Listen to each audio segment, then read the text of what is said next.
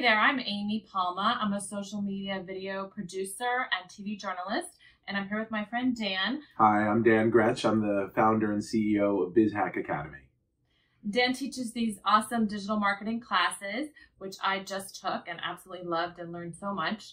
And we started chatting about how can we look better on our Zoom calls and social media videos. My big problem is I'm a big guy and I always have this sheen of sweat. I look like Matthew McConaughey whenever I'm online. Yeah, I need you to give me a man makeover. I need to get this sheen so that I'm not quite so shiny, and I just want to look at my prepared best whenever I'm teaching online. There's a couple important things. Number one, the most important thing is lighting, and number two, powder to cut the shine.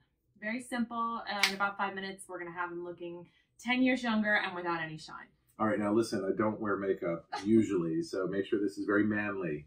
It's going to be very manly, okay. Very natural. Okay. Now, guys, don't get scared. Whenever men hear about wearing makeup, they freak out. No mascara, no plucked eyebrows. Not that I have any. So the idea when doing man's makeup is it's supposed to look totally natural, like you're not wearing any makeup. Just try it one time, and you'll see how much better you look. And if you don't like it, you can just wash your face and no one will ever know. And we won't tell anyone. Step one is either wash your face, use a baby wipe to wipe off any sweat or oil. Let's get that oil and sheen off. Step two is the powder. I'm going to start with the Studio Fix just because it makes more of a dramatic impact. So you can either use a brush or a sponge. You go like this, you swirl it around, kind of in circles, and then tap, tap, tap, tap, tap. Okay, and then you're going to go in circles. And see how I'm going around in circles? Just turn on. Like this. Remember the Karate Kid, how he went wax on, wax off in circles and kind of left the car? Well, it's basically that technique.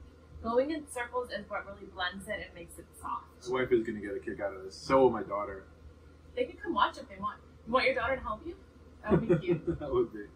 It's also good to go just a teeny bit down the neck too. Unless you have a white shirt on, then you don't want to do that, because the kiss of death in man makeup is seeing that line of makeup on the collar. Then everyone knows you have makeup on, so you don't want that. Area is this area up here, because the light always hits the entradas, right? Entradas they call them, or any time you have like the widow's peak, yeah, the receding hairline. And this circle, tap, and then let me go on the other side. Oh my gosh. Okay, good. And you want to go kind of like bigger circles. Kind of press in. Right, like you're buffing, like you're waxing. Oh, it's like I'm in a car wash. Woo! Right. Going nice and. Like you're waxing the car. Yeah, I'm getting nice and waxed. This isn't as bad as I thought. It's really not. And do a little bit right here too. Got it. Okay, and most important areas are nose, hairline, forehead. You haven't trained me, but this is what I do. I just do that, and then I just kind of. That's another way. That's another way of doing it. And then just do that, and you can kind of see after you've kind of went. You can see when you put it on, you can see it, and then when you brush it in, you can't see it anymore. That's right. How you know you want it's to blend it. Yeah, it's blended in. And then every once in a while, you want to throw this out and get a new one. You can just buy a pack at the drugstore. Oh, okay. Or you can use a disposable sponge like this. Got it. Because step 3 is hair. Now, the main thing with hair is you just don't want to have any. These little things here are called flyaways. I don't know if you can see them. They're like little tiny hairs, which nobody ever sees except when you shine a light on it. Just spray a little hairspray on a brush, and then just kind of brush it. Spray it on your hand, and then you just kind of lightly go. We actually have lights on we have 3 lights. The most important light is the light in front of you.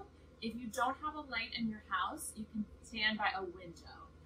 And you always want to face the window and have the camera shooting this way. And natural light is the best light. The problem with natural light is it's not always sunny now. I got newer lights, NEEWER, and I have them kind of around me because if I don't have this light on, what you'll see is now half of my face is in shadow. And if I don't have this one on either, what will happen is it'll have a shadow on the chin. So unfortunately, you really need the surrounding lighting and a little bit of underlighting to kind of get the shadow out from under the chin. And I'll turn this off. And so this is now the light in the room, and you can see not only, but I have a window right there. So now half my face is in shadow, the other half is lit. It's kind of lighting on top. It just doesn't look nearly as good. Lighting from the top is the worst. It creates shadows under your eyes. It makes it look like you have bags under your eyes.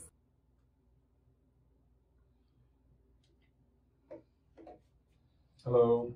So this is step 5, removing the makeup, also known as getting this shit off my face. And so I just, what do? Just kind of wipe along like this. Yep.